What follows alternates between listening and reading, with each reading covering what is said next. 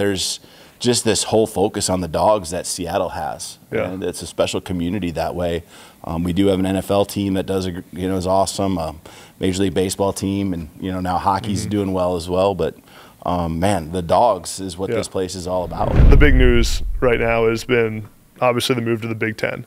I'm a Big Ten guy. I'm from the East Coast, so I'm excited about it. I think it's a perfect fit. I think it's great for the conference and great for the school and just for West Coast football. What were your first thoughts when you were told by whoever it was from that the move was officially happening? There comes a point where we had to do what we had to do to gain some stability, give ourselves some direction. There was just a lot of questions also, not just from a financial standpoint that you were concerned about, but recruits asking, what's going to happen here? What are you going to do? And last year, I think we got through November because we focused only on that day, that week, that game. We didn't get caught up in week 2 or week 3 or week 4. Yeah. And that's the way it's going to be this year too. I mean, our November is tough, but November ain't going to matter if we don't take care of September. What's up, guys? Welcome to the Next Up podcast. I'm Adam Breneman. As you can see, we are on campus at University of Washington today. Look at the scenery, practice behind us. This place is intense, it's electric.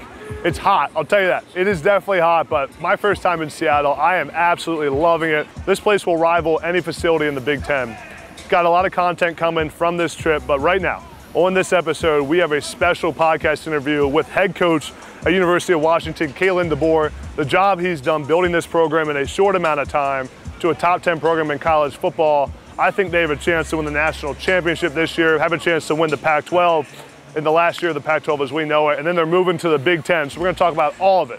Coach DeBoer is the man. You guys are gonna love hearing from him. Let's go talk to Coach. Before we get back to the podcast, I gotta tell you all about our newest sponsor of the Next Up podcast, Modern Mammals.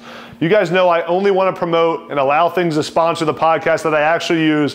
That's why I'm so fired up for Modern Mammals to be sponsoring the pod. Here's the story. About a year ago, I started noticing my hair wasn't feeling great, felt dry, just didn't feel super healthy. And I did a bunch of research around what I was using and putting in my hair with shampoo and realized what I was using was terrible for my hair. Shampoo is not good for your hair. That's when I came across Modern Mammals. It's a replacement for shampoo. So you can wash your hair, clean out all the oils without damaging your hair like shampoo does. I now use Modern Mammals every day. After I work out, use Modern Mammals in the shower. No more shampoo, completely cut out of my life. And my hair has never felt healthier or looked better.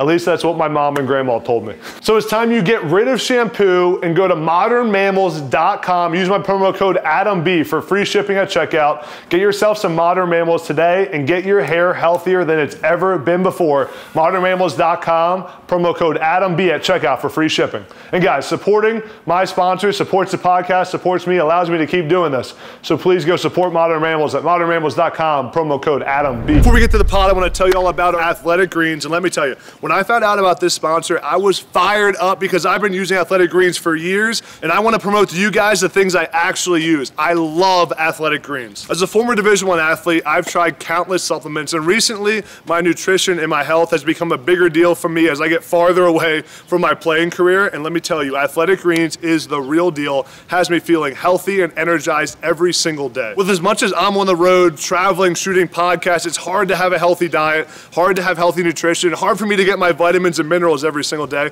My doctor even told me that last time I saw him. But with Athletic Greens, I get 75 plus vitamins, minerals, and a bunch of other healthy things. I don't even know what they are, but I know they're good for you. And when I wake up every single day now, I feel energized. My digestion has never been better, and I'm ready to attack each and every day because of Athletic Greens and AG1. So if you want to take ownership of your health like I am right now, try AG1 today at drinkag1.com/nextup, and you get a free 1-year supply of vitamin D and 5 free travel packs when you go to my link, tryag1.com/nextup. And guys, all of you who support this podcast, you guys supporting our sponsors helps me a ton. So please go support AG1 and support Next Up through the process and optimize your health and nutrition today. drinkag1.com/nextup. Check it out. Next up.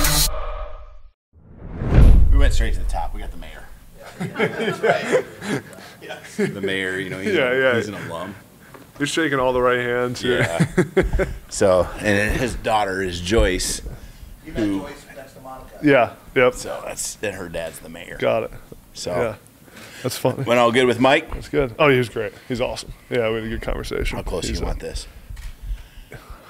I'm the wrong guy. Raise it. Let's get that. It looks like it's a little loose. I'll let you control it. Yeah. There you go, man. Are we? How we doing, Ethan? We good? Yeah, you guys are good to start. Have you done a bunch of podcasts? Is this a I mean, not regular? one that's like with cameras, but yeah, This is the whole production, like, right? this is the whole deal right here. So No, I'm excited to talk to you. I've been wanting to come out for a while and love what you're building. And I appreciate you having us today. This has been cool. It was cool to see practice, but intense practice. This is the time of camp, I feel like, where it all just kind of energy can be low, right? It kind of all it just mushes all together. But practice was pretty intense. Were you happy with it? yeah, it was. I mean, today was first day after having a day off, so you expect it to be good. Yeah. And the challenge will be, can you back it up again tomorrow and the day after? And so, it's the warmest practice we've had. Yeah. The weather, this is the best place to ever practice football. I mean, last fall was from the beginning of August to the end of November, really, was the best football weather we've been a part of. So the guys have it pretty good, but today was a little warmer. So I was proud of how they handled themselves and what it looked like out there today. Yeah, a little hotter than I was expecting, but it's still not too hot, right? No, it's still good. Yep. You can't complain. So much I want to talk to you about. You've had so much success in a short time here, and what you build is super impressive. But I want to start here. Let's go back to December 2021 when you walked in this team meeting room with your first meeting as the head coach of Washington. Yep. What was going through your mind when you walked through the door? Well, it happened so fast. I mean, you're coaching at Fresno State on Thanksgiving Day against San Jose, and things really happen Friday, Saturday, Sunday, and by Monday morning you're getting offered a job and talking to your team, and that's an emotional piece on that end because I love that place. It was awesome, but knew just this was too good of an opportunity. Was so fired up and came up here and met with the team on that. I think it was a Monday night, and it was pretty easy to get a feel of how important being really good was to them, and that there was a lot of really high character guys who cared a lot about each other as well as this program. And so I could even feel that in the room. I had their attention, and you always do when it's your first day, right, coming in as a head coach. But pulled them off into little kind of side pocket groups, what we would probably now call our unity council, but a lot of the leadership guys in leadership roles, met with them and got a really good idea of what it was that they were missing. And it wasn't, it was just a few things. And I think we brought that to the table as a coaching staff, and that led to a great season last year. What made you believe there were a lot of jobs open at that time on the West Coast? You had success at a bunch of other stops. What made you believe that this was the right job to take and the right time to take it?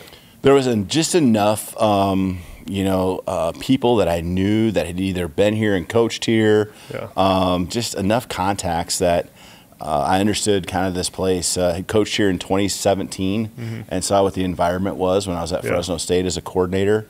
And that was coming off of a 2016, playoff run that they had here, and so it was electric. We had a silent cadence, it was loud, and there's just this whole focus on the dogs that Seattle has, and it's a special community that way.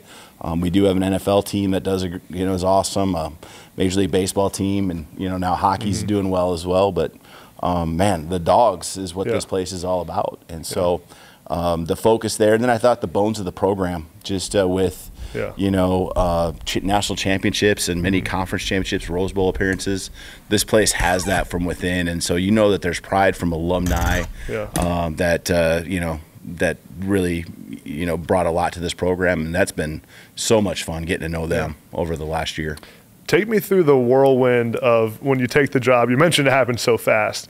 When you take the job, not only are you coming here and having to build your staff out, which you obviously took a lot of guys with you, but you're also having to recruit your own roster in the time of the transfer portal. You got to figure out who's committed to us, who do we want, who do we have to go after. There's so much going on. What was that first week like when you were on the job here? Yeah, I'd say the first couple of weeks, and then it just things change too, and you learn a lot about the people that you have around you, and you just appreciate them even more. And it was great having a foundation with 6 coaches, strength coach, got Courtney Morgan as our director of player personnel, getting a lot of those pieces in place. There was a lot of positions still had to figure out, but just recruiting the roster part, you brought that up.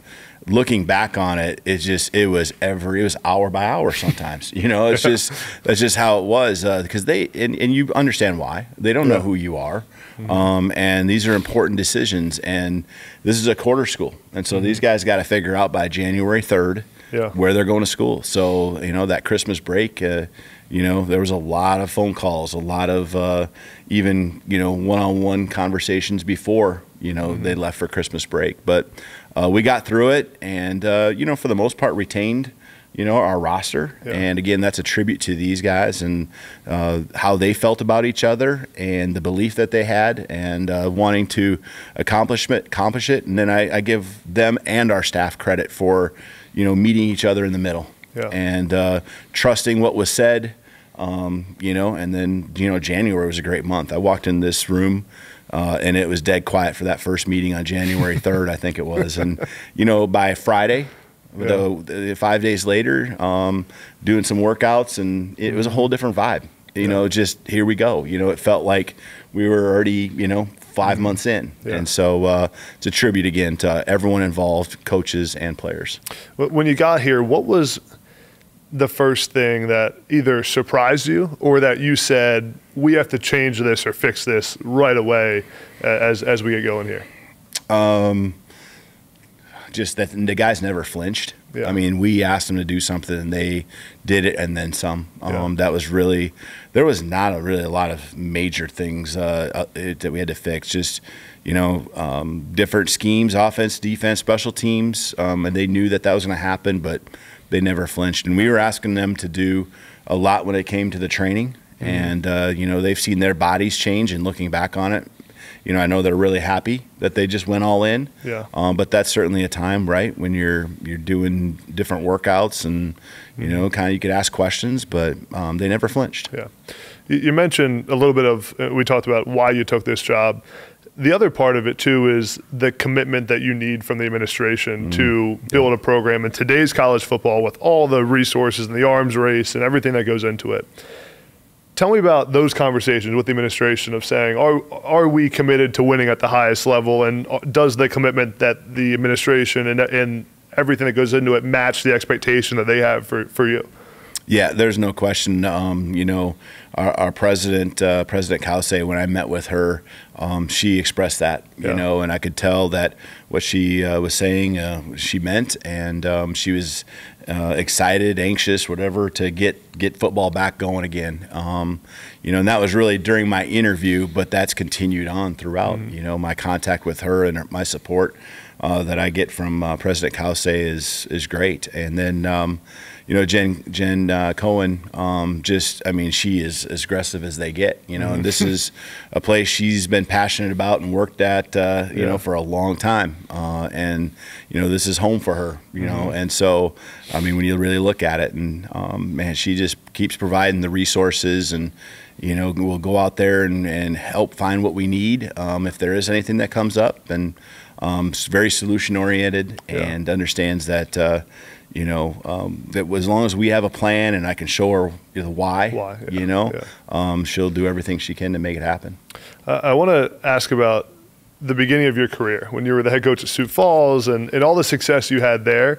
How did that time at a program like that kind of develop your coaching philosophy and who you are today at a big-time program like this, and how did that kind of mold you into who you are today? Yeah, I guess I was fortunate enough to play under a coach who really based his leadership style on loving his players, serving his players, Bob Young, and he just passed away in January, but that's really the mentor, and that's all I knew as a player. And then I coached for him for 5 years, took over for him when he retired, and I just loved coaching there. I really didn't feel like I needed to go anywhere else. I don't even know if I understood what the levels were of football, and what it took to get there.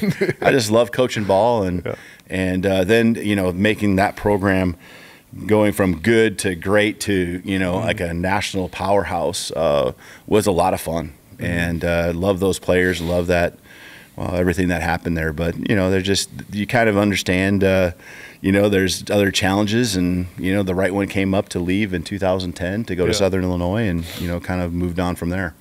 When you look back and think back to yourself during that time, and then you being here today, how do you think you've changed the most from a philosophy standpoint? Maybe it's strategy, just you as a coach in that time period. Guys, here's the reality. It is summertime. Summertime means more fun, more ladies, more time on the beach. And what's crucial during that time? You have to look good, top to bottom, literally.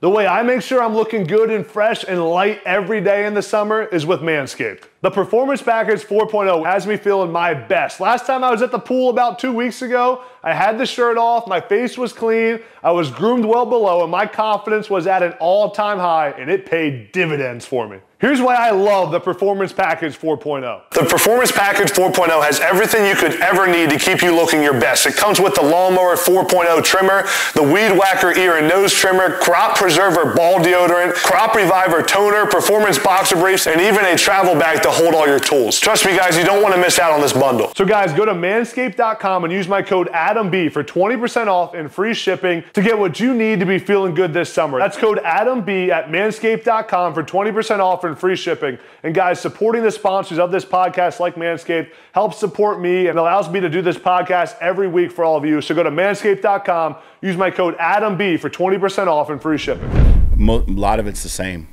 From leadership style, it's very similar. And, just caring for the players, giving them one of the greatest experiences that they could ever imagine, and developing just a unit to where a team where, they just love each other and they do it for each other. And that's, why they go to work every day. But offense, defense, I mean, the kind of what we do has evolved. There's more coaches, there's more film to be able to watch. More resources. More resources. There's more of that, but we do a lot of shifting and motioning. Well, we were shifting and motioning a lot back in 2006, and so, why we do it. And, the one thing that is kind of nice, there were some mistakes that I made too, back then. And when you can do it at a young age and it's not in the spotlight of maybe, not just thousands, but tens and hundreds of thousands of fans and so forth, you learn from those and you remember those. Yeah. I feel like anyone who's reached the level that you're at some point you catch a break in your career. Some point something goes the right way and it propels you along. What's the moment that you called a break during your coaching career? I think there's been big at Sioux Falls. I mean, I think that's where the big wins, where you came from behind to win a semifinal game and win a national championship, and then you did it again the next year. And, you win 3 national championships. I mean, people kind of take note. But maybe a big game would have been in 2009 beating North Dakota, who was a transitioning FCS program. And we were at Sioux Falls. And, that opened up doors and opportunities. And I think in the end, though, you make your breaks by just, getting to know people, enjoying the game, trying to help each other. And those relationships have really, been ones that have brought more opportunities to myself, in a lot of these cases. You mentioned a lot about loving your players and relationships. When someone asked for you to define your culture here, your coaching philosophy, how do you define it? Yeah, I mean, to me, the what we're trying to build is going to be player-led. And so, helping them all feel comfortable with saying things to each other, the other guy not getting defensive. And that, includes coaches too, right? When coaches are critical and demanding excellence out of you, there's got to be a relationship piece that is so strong to where they trust, right? They trust and, the communication can happen. And those are the key ingredients to building a relationship. And those relationships happen.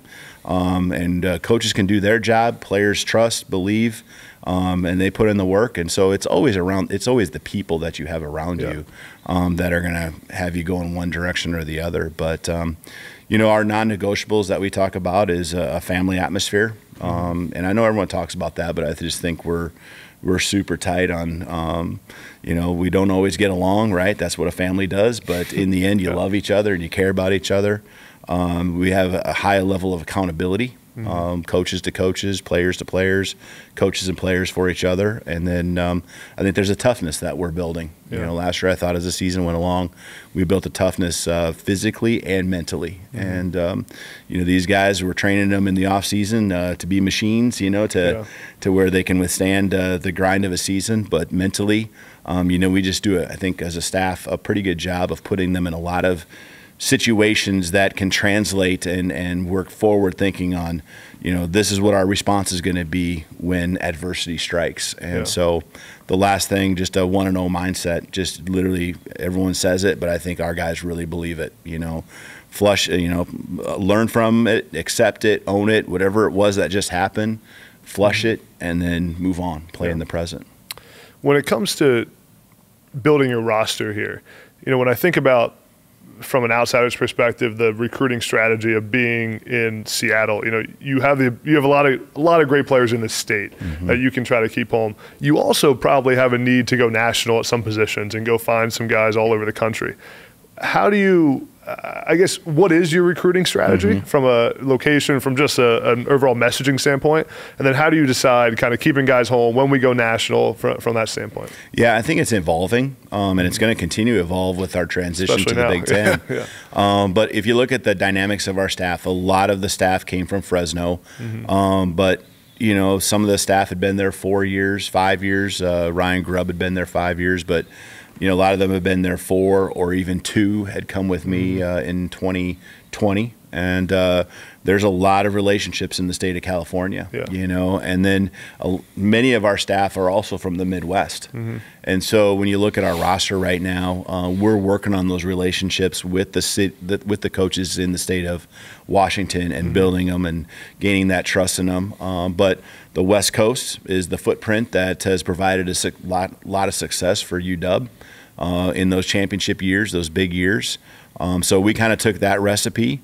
But also, when there was a contact, when there was a connection or has been a connection out in the Midwest, and a player we've identified that fits who we are and what we want to be, you know, those tie-ins, we've gone after those kids, especially at certain positions. You know, ones that are maybe harder to get in the West Coast. Yeah, you just said if a kid fits who we want them to be. What is the ideal kid you're looking for?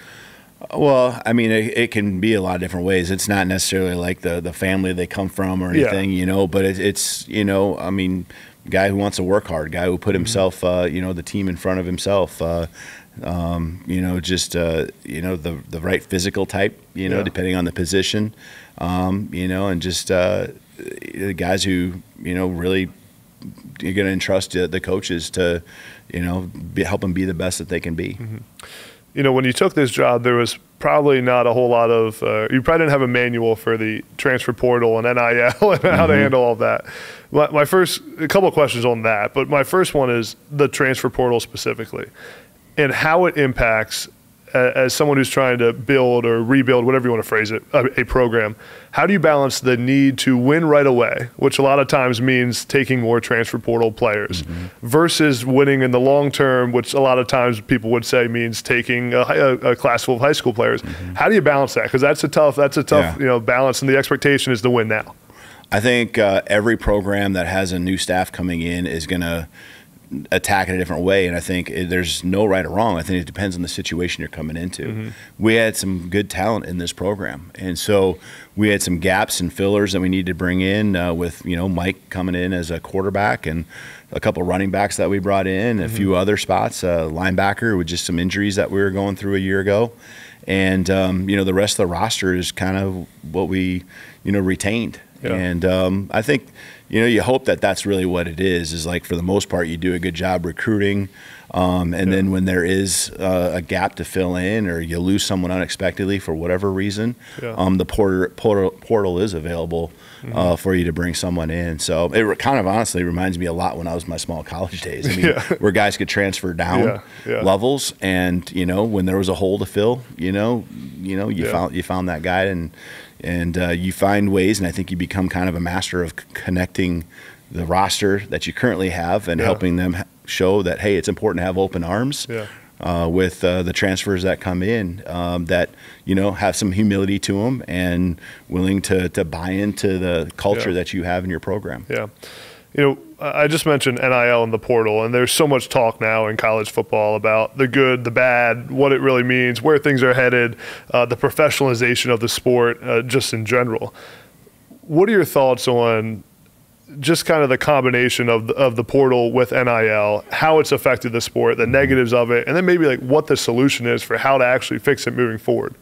Well, I think everyone just wants some consistency, regulations. I mean, just, to where we're all operating on the same, on the same level with things. I mean, I understand that some programs are going to have more support, from an NIL standpoint and be able to have more dollars available to give out NIL opportunities. But I guess I'm talking about from the recruiting standpoint, like, showing guys what you could have to offer here at UW or whatever the university is. And so I think that consistency, some regulations, I know that's what you just want a fair shot. You want to be fighting in a fair game. So I mean, I think that's the biggest thing. Because the state-by-state laws end up being changed. Right? I believe Washington has some of the strictest NIL laws in the country, right? Yeah, some state ethic laws that are pretty tight. Yeah, it just makes it no level playing field at all there, which certainly makes it tough. I want to ask about the big news right now has been obviously the move to the Big Ten. I'm a Big Ten guy. I'm from the East Coast, so I'm excited about it. I think it's a perfect fit. I think it's great for the conference and great for the school and just for West Coast football. What were your first thoughts when you were told by whoever it was from that the move was officially happening?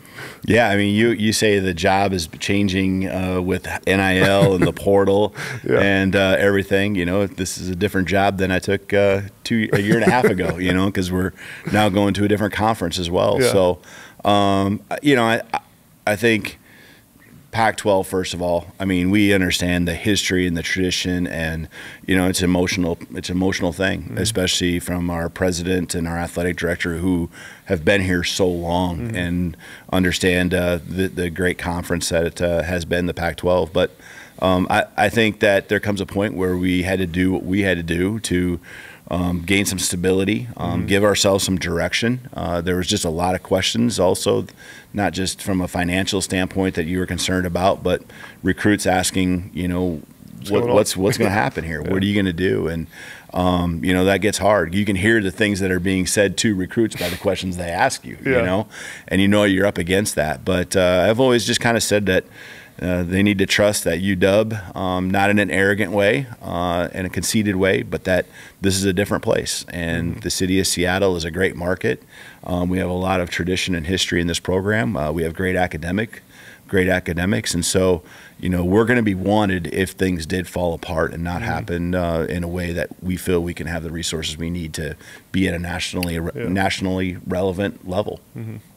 I love giving fans and even myself an inside look at kind of the life of a head coach. So my curious mind goes to, during that process, how do you find out that you're going to the Big Ten? Are you informed that whole time? Are you part of those conversations, or are you just getting a call from your president or your AD saying, "Hey, by the way, it's coming out today. We're going to the Big Ten"? Yeah, there was. It happened. The ups and downs happened. It looked like it was happening, then didn't happen. So it's not like you had much of a heads up, because no one really had much of a heads up. So.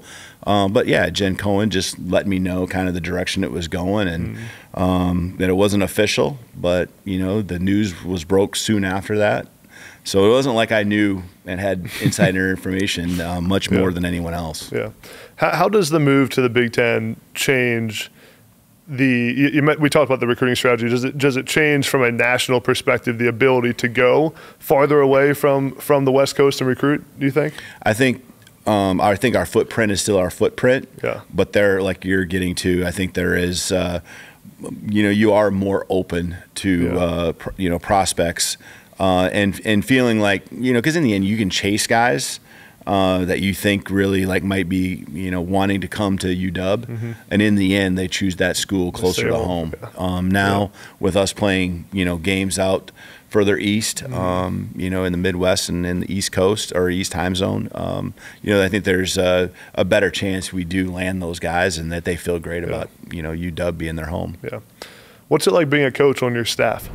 Before we get back to the podcast, I gotta tell you all about our newest sponsor of the Next Up podcast, Modern Mammals.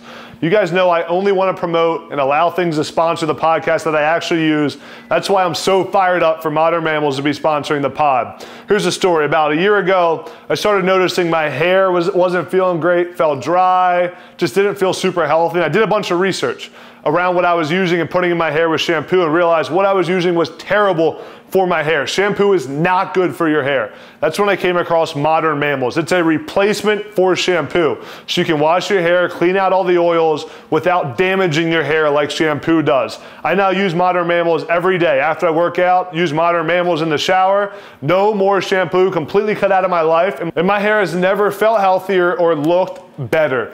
At least that's what my mom and grandma told me. So it's time you get rid of shampoo and go to modernmammals.com. Use my promo code ADAMB for free shipping at checkout. Get yourself some Modern Mammals today and get your hair healthier than it's ever been before. Modernmammals.com, promo code ADAMB at checkout for free shipping. And guys, supporting my sponsor supports the podcast, supports me, allows me to keep doing this. So please go support Modern Mammals at modernmammals.com, promo code ADAMB. What's it like being a coach on your staff? Oh, I hope it's one that they enjoy. I guess. Yeah. What would you hope they would say? Yeah, I mean, I feel it's important as a leader to give them the direction, give them the parameters to work within, understand the philosophy that we're going to have, not just with our coaching, and building relationships, but also the style of play. But then that they feel like, if they put the work in and they own it, I'm going to let them just go to work. Yeah. And that's my philosophy all along, is surround yourself with great people you entrust. And, I think even last year we had 2 losses in a row after winning 4 straight to start the season. And, I think a lot of teams could have become divided, especially with a program that had only won 4 games the year before, and hiring the right people and just the character of the staff, and sticking together, I think trickled down to our players, and we finished with 7 straight wins. And so, I hope they feel like as much as there is a possibility they can have a balance, with work and life, where you go at it hard. I mean, it's to be at the top, it's a lot of work, it's a lot of time, but their families are always welcome. They know that, and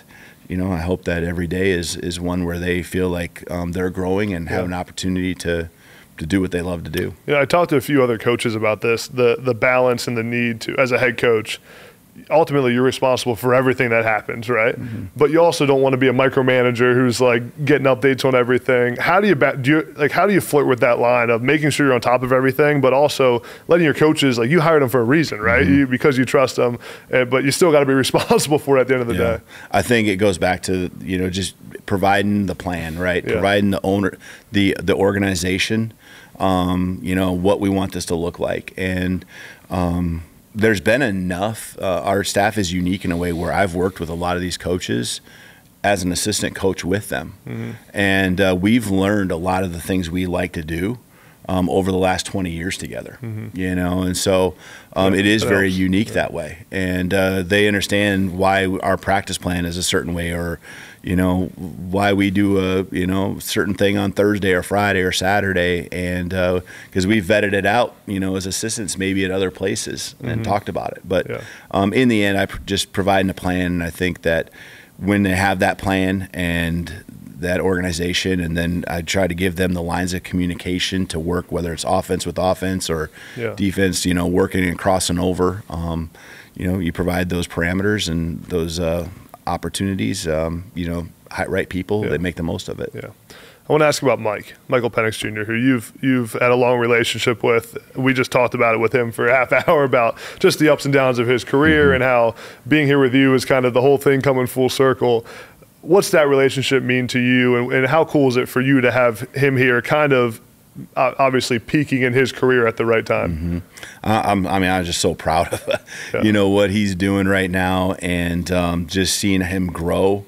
A couple of years where I didn't really talk with him because he's at Indiana in 2020, 2021, and it's really cool to see what went through and how he's responded and now where he's at today, and just probably a time in his life where it was just like, man, can anything go right? And now it's, the success of last year and this this kind of understanding that, man, like, I'm not taking this for granted. Like, he doesn't take anything for granted, and every day means something to him. And so, his growth as a football player, his understanding of the game. I mean, he and Ryan Grubb they dive into that film and they work so well together. But his experiences that he's had in life, I think, are so indicative of how he responds in a game as well. Yeah. When it's tough, or even when he made a mistake or something was on him, man, he can own it, and he'll just like we talk about 1-0, he literally does that to epitomizes that, flushing it, moving on, playing in the present, and here we go, and just so proud of him. When you took this job, how important that process of getting him here and realizing we needed a quarterback and let's go get him, and how big was that when you got the job of actually going out and getting your quarterback and your guy that you knew? It was huge, because I think number one, we had a guy now that really knew our offensive system. That helps a lot, right? That helped out a lot. I think it also helped in retaining some of our top talent that was on the team, not just at receiver, but I think other places too. And they all went and, looked at his film, or they remembered some of the highlights of him, diving for the pylon. Indiana, some of those big plays, and they put 2 and 2 together. Like, oh, that's him. So, and he did his homework in watching all the huddle films of the team and the roster, and it was a business trip when he came on his official visit. He wanted to know. He told us he had no interest in seeing the city. It was no fluff. It was all about the core content of what was going to be important to winning. So, and then I think went the other way too, because now the receiving core, and other guys, they're trying to figure out, okay, do I enter the portal? And they're taking a look at the film of Mike, and realizing, okay, this guy's got it. Possibly something different to him, and hanging around, seeing at least for the spring, what he has to offer might be worth my while. I just talked to him, as I said, and he talked about the importance of becoming a leader now for him vocally and being the guy everyone looks to.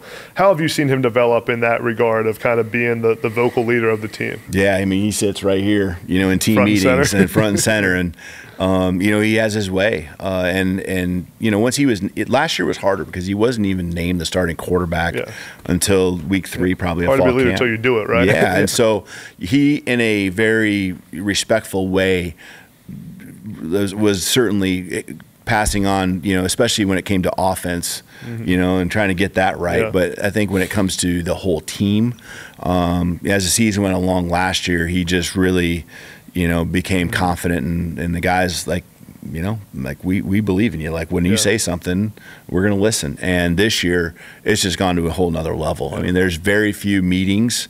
There's very few practices. There's really none where he's not coaching other guys up. I heard him on the field today talking to Austin Mack on things that really, you don't have to say what he said. It just, he's helping him out, like the ownership, the level of just like how he wants this thing looking, and leaving a legacy here in this program. It means a lot to him. Yeah, that's awesome. We've been talking about college football and the state of college football. I wanted to ask you, if you could make one rule change in college football, what would it be? Oh. Well, these clock rules from an offensive standpoint, and the team that I think is going to win, I wish we'd just stay with the games being longer.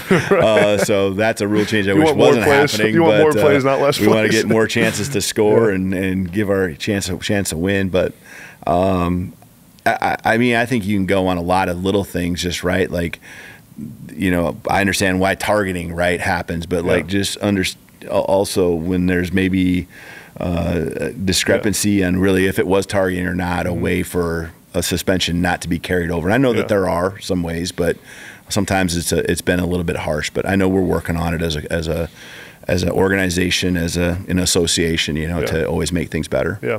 I was just on a Zoom meeting. I call games on TV in the fall, and one of the meetings they said our analysts need to know how the new clock rule change will impact coaches' strategy in college football. And I started thinking, I'm like, I'm not sure it does impact strategy that much. But I wanted to ask you, the clock not stopping on first down, you just mentioned it. How does it impact offensive game planning and even defensive when you're making your call sheet and you're coming up with that? Does it impact things at all? No, I think obviously other than shortening the game and probably more of an emphasis on starting fast. Yeah. And a few less calls. It's less calls, and you can have a lead, and I can see that fourth quarter melting away pretty quickly on you if you are in that kind of position where you're behind.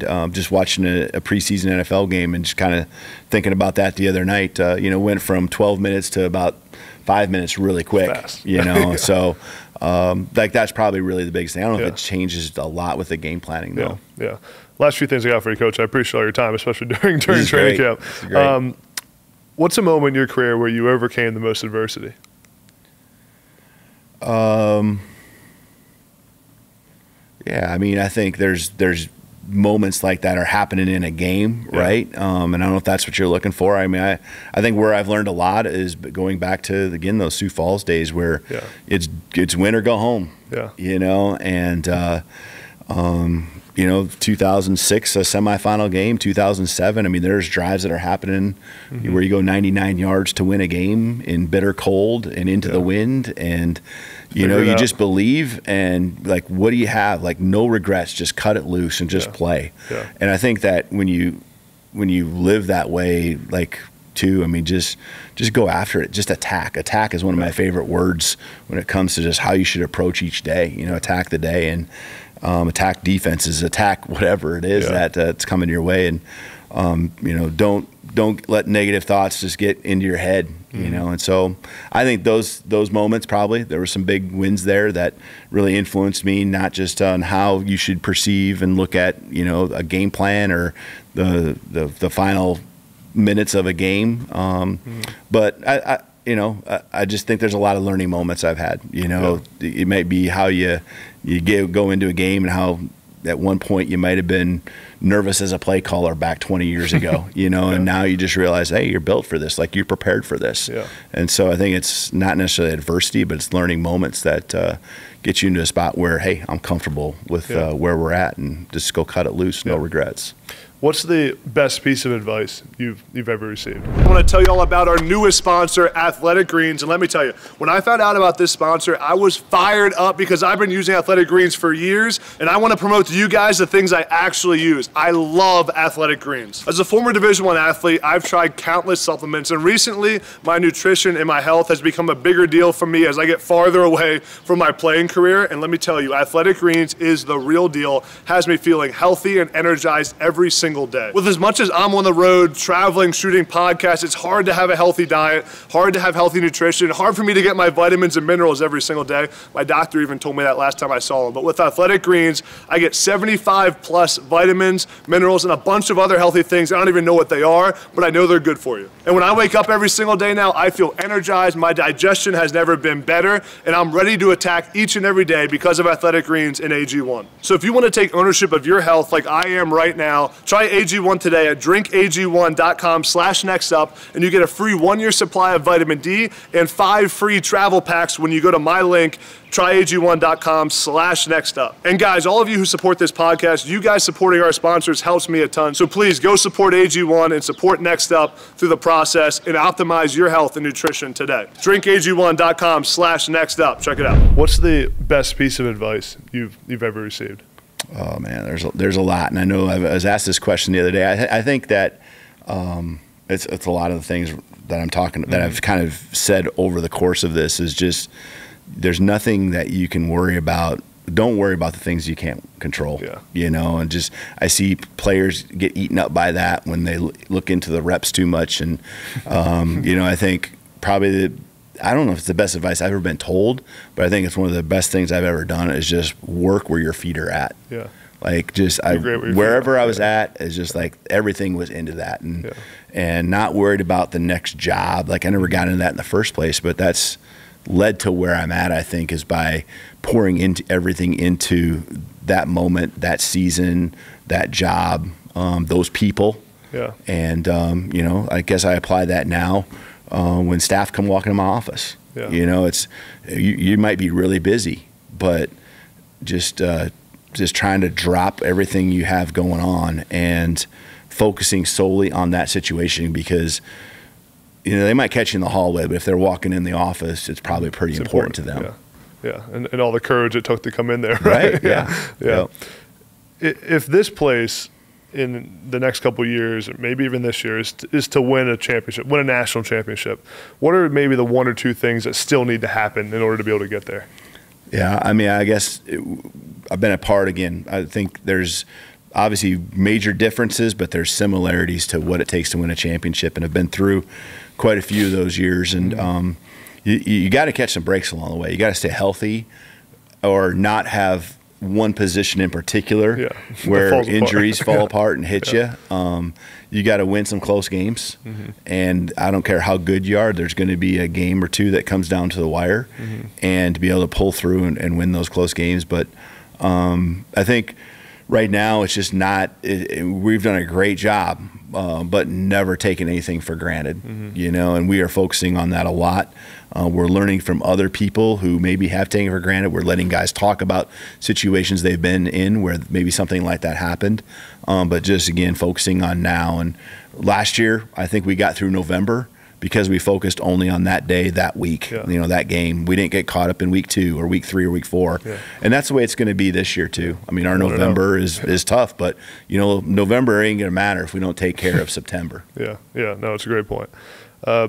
Take me through your daily routine as a head coach. Are you an early riser? Are you a 4 a.m. guy, 5 a.m. guy? What are you doing day to day? 5? But and then getting into work and just trying to. I'm always making sure that the staff meeting, for the most part, is ready to go. We don't meet until the afternoon as a staff after practice, but making sure that's organized. And so when I walk off the field, I can watch the film, and then just trying to, text or make contact with in whatever way I can with recruits, donors, maybe friends or family in any way, knocking that out, because once you get into the day, once you get going into special teams meetings, position meetings, and I like to sit in really all the special teams meetings, and then a position meeting in the morning there, and then all of a sudden we're on the field, and the days fly by once you get that going. So practice, and then we have the staff meeting. I'll try to watch at least half the film, and then sit in with the OD staff. There's other appointments that come up, but all of a sudden, knocking out those things either at night or in the morning are critical, I think, to getting the day off to a good start. Last thing I have for you, what's your why? What's the reason that you grind every day, that you do what you do? What's the ultimate motivation behind it? It's just to give these guys the experience I had when I was their age, playing college football and being part of a team, being led by a coach that poured everything into me, created who I am today. I was not, I grew up in rural South Dakota, probably football wasn't even a thought in my mind for many years that that's something I would get into. But that experience was so amazing and life-changing, and the relationships I have today because of my days playing football are what I want to give these guys. And so we have a staff full of coaches who, share at least a part of that philosophy is part of theirs, and that's why they're here. And, I feel like, we're building better men each and every day because of that philosophy. And, 10, 15, 20 years from now, I can't wait to see these guys and the families they have and talk about their careers and championships or whatever it might be. Because that's what I'm experiencing now with those guys 10, 15, 20 years ago that I coached as well. So that's my why. I love it. Well, Coach, I appreciate your time. I'm excited to see what you do this season, and congrats on all the success. And again, thank you for having us out here. This has been great. I love what you're building. It's great to have you here. Thanks for coming. Thanks, Coach. That wasn't too hard, right? Oh man, you do a great job. You do a great job. You make it easy. You make it really easy.